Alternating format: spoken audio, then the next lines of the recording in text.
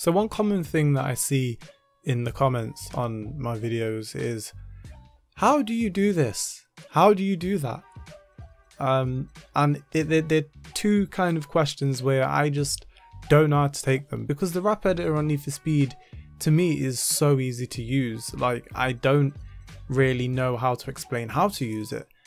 Like, I've never touched the rap editor prior to me playing Need for Speed 2015, so I've only been using it for a couple of years, or like 3 years, so it's not like I've done it for ages or years. I've just jumped into it, and I found it so easy that I never really thought people would kind of ask, hey, how do you do this? I'm not really that skilled in it. You know, if you look at people who paint on Forza or other games like GT Sport, even Need for Speed, you know, because you can make some insane things on Need for Speed with shapes and stuff. So let's say you wanted a really detailed face on the side of your car, you get, you know, some circles, some squares, some shades, you know those gradient things.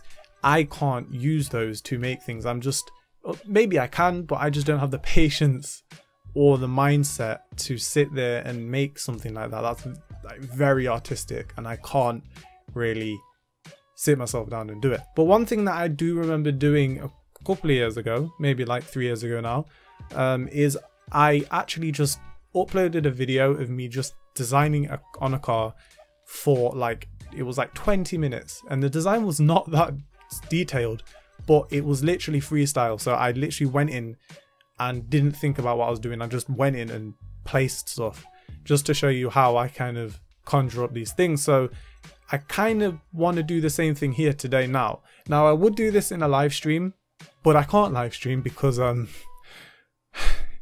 yeah.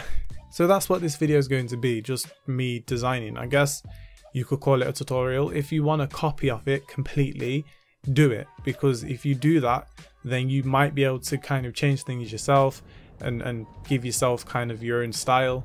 But one thing I will say is that once you kind of start doing it, you just get better, because if you look back at my things 3 years ago, they're trash.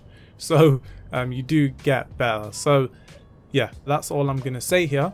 And I hope you enjoy this very lengthy video. I understand not a lot of people are going to watch all the way through this, but there are a handful of people that have asked me to do this, so I'm just doing it for you guys.